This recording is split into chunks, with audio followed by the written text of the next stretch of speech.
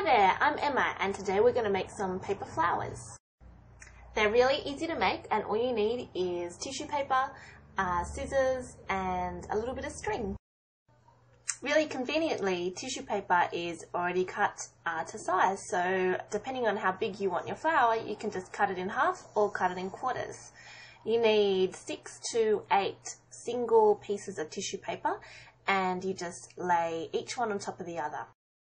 The first fold in the paper should be about 1 or 1.5 centimetres wide. After making your first fold, just flip your stack of tissue paper over and make another fold, and you continue doing this until you reach the end. Grab your piece of string, it should be 10 centimetres long, and tie one end in the middle of your paper. Fold your paper in half and slide your string around so it's perfectly centred. With your scissors, cut your petal shape from the edges of the tissue paper. The further you cut in, the smaller your flower. Unfold your flower and you can see the petal shapes. Hold the flower in one hand and start pulling out each piece of tissue paper. Keep going and you will have a gorgeous flower.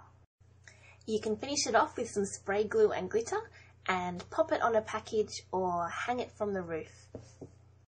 I hope you enjoy making these flowers as much as Yumi and I have. You can do lots of different things with them. See you later.